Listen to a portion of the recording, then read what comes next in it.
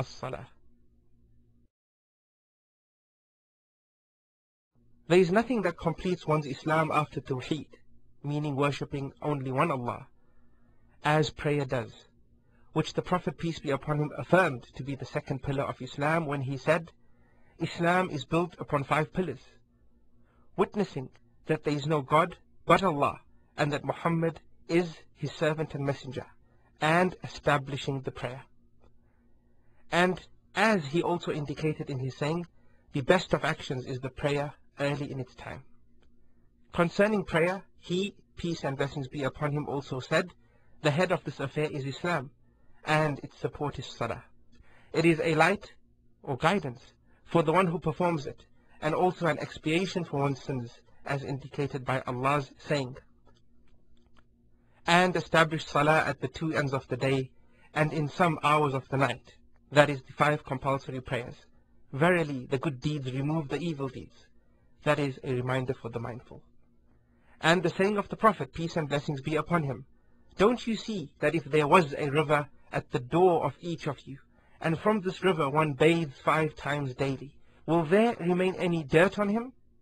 They, the companions, may Allah be pleased with them all, replied, there will not remain any dirt on him. He, peace and blessings be upon him, said, and that is the similitude of the 5 daily prayers. With them, Allah expiates sins.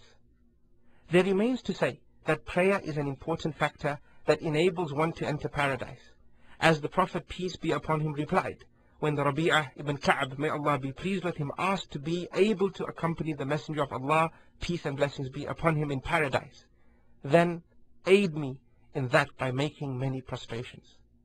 Salah, according to the linguistics, means invocation.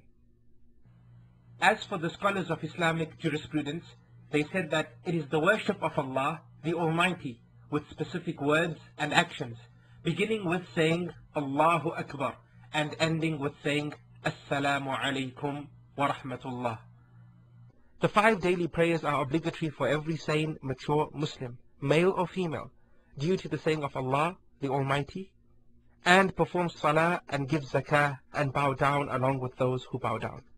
And the saying of the Prophet, peace be upon him, when he was asked about Islam, 5 salawat or prayers in the day and the night. The man asked, is there anything upon me apart from these? The Prophet, peace and blessings be upon him, said, no, except if you wish to offer non-obligatory prayers or nawafil. Similarly, there is a consensus of all the scholars that it is obligatory. As Islam stresses the importance of salah, it has ordered that its young should be taught to pray, as the Prophet, peace be upon him, told us, command your children to perform salah at 7 years of age, and beat them lightly for non-compliance with it at the age of 10. As Islam is so lenient, it does not order a disbeliever to make up the prayers he did not perform before becoming a Muslim, as a person's previous sins are forgiven when he or she accepts Islam. Concerning the one who stops performing salah due to denying its obligation, the scholar stated that if he is ignorant about the issue, then he should be informed. Subsequently, if he persists on rejecting its obligation, he becomes a disbeliever, as he belies Allah Almighty, His Messenger, may Allah be pleased with him, and the consensus of the Muslims. Whosoever stops performing salah intentionally out of laziness, the correct view is that he has also disbelieved. It is upon the ruler to order him to perform salah, and also advise him for 3 days to repent for not praying. Subsequently, if he repents and turns to making salah, he is spared. But if he does not return to prayer, he faces the penalty of apostasy. This is in accordance with the Prophet, may Allah be pleased with him, statement, the covenant which is between us and them, meaning the disbelievers, is the prayer. So whoever leaves it has disbelieved.